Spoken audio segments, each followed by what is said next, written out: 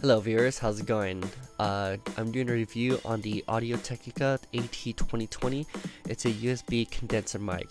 My Blue Yeti broke, so I decided to have to get a new one. So this one, I decided to get it because a lot of other YouTubers and other people used it, and I see the quality, and I think it's quite amazing. But let's go check out the box and see what's inside. Okay, so when we open the box, we will see the registration card here, and also as well as the manual.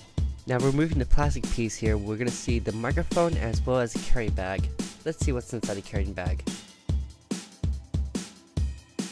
Inside the carrying bag is the USB cable, which is about 6 feet long. We will have the mount attachment, and as well as the mini desk tripod.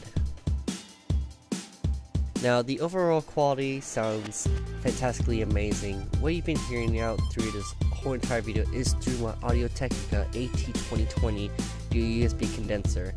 It is roughly about the same price as the Blue Yeti, depends on your budget.